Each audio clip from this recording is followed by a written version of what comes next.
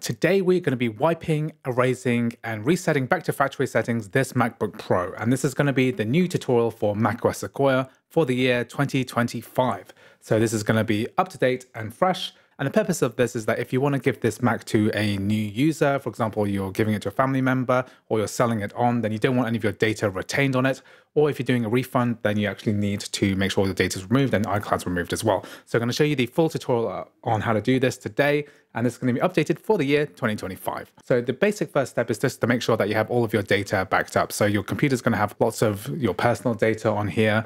And what you want to do is just make sure that this is all kind of backed up on a different system. If you go to the spotlight icon here, you can use the time machine function and then set up time machine and make sure that this has been set up with an external drive. Or you can use the iCloud backup and just make sure all your data is synchronized there. That's because all of the data is going to be removed from this Mac permanently. So just make sure that you're aware of that before we move on to the next step. So the kind of first thing that you need to do is to click on the Apple logo on the top left here and go to System Settings. And then within System Settings, we're going to go ahead and scroll down until we get to the General section here, and then scroll down and then go to Transfer or Reset. So this is the button we want to press here, Transfer or Reset. And then we want to click on this button here, which says Erase all content and settings. So I'm going to tap on this now, and then we're going to type in our local Mac password. So that's the password that we use to log into our Mac. So here I'm just going to press the unlock button now.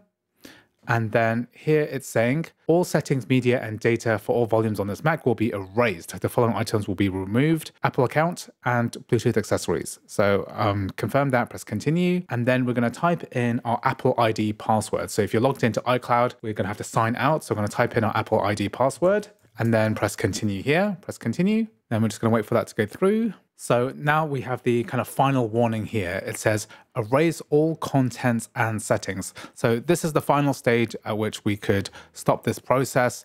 Once we click the button here, then it's basically going to make sure that everything is deleted. So now what we're going to do is press erase all content and settings. So tap on this, and then it's going to take a few seconds to actually process this. So the screen's gone blank, and now the process of deleting has started. So this really doesn't take a huge amount of time for this to work. So I'm going to try not to edit this because I want to demonstrate how fast this process actually is. And we're going to go ahead and wait for this to go through. Dip, dip, dip, dip, dip, dip, dip. Oh, white Apple logo there. That's with the modern solid state drive in these MacBook Pros, they work incredibly fast. So, and the process of deleting data from a solid state drive is very efficient. So compared to the old days of hard drives when you had to like delete an entire gigabyte or like a terabyte of data, that would actually take a substantial amount of time. But reinstalling the operating system, erasing the data, and then getting it all sorted is actually very fast.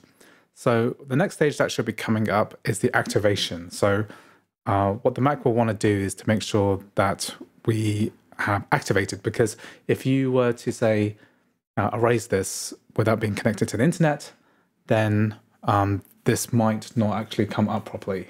So now what it's asking us to do is to activate. So we're going to go ahead and select our Wi-Fi network. So just tap on the Wi-Fi icon here and then connect up to your nearest network. So we're going to join the nearest Wi-Fi network. So we've got the bars there, and then this icon is going to start turning here.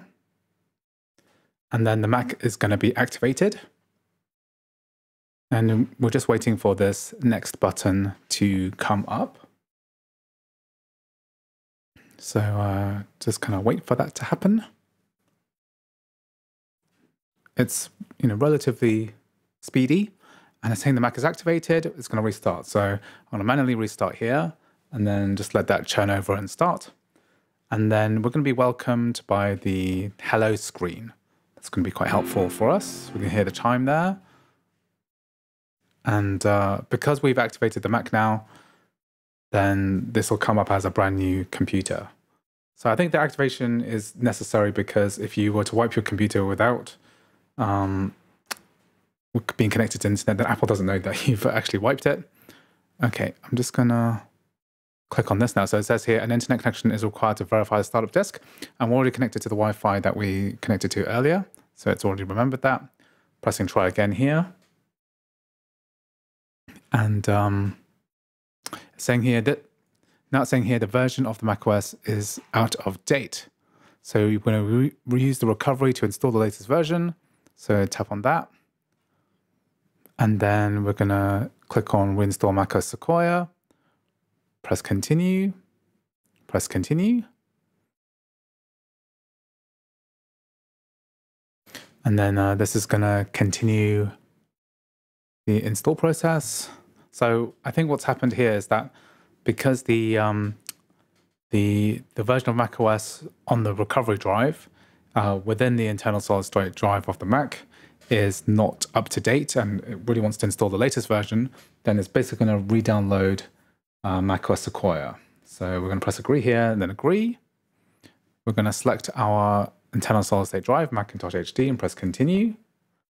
And now it's saying it's going to take a certain amount of time. So I don't actually think it's going to take 3 hours, but we'll just wait for that to finish.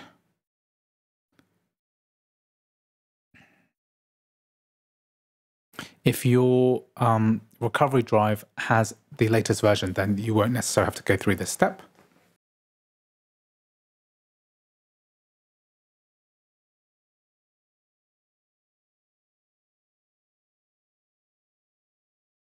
So now the computer is restarting. You can see here that this progress bar is continuing. And now that the computer is started up again, you can see that we have our standard language selection. So if I press continue here and do the kind of standard setup, this is set up as a fresh user now. So basically, this is what you get when you have a factory reset MacBook. So if I press back here, it basically is if I've turned on the Mac for the very first time. Let me just let that come up here. Give that a second. And then, yeah, basically this is the fresh Mac boot up screen, and there's no data left on this computer anymore. Anyway, I hope you found this video useful. Thanks for watching, and I'll see you in the next one.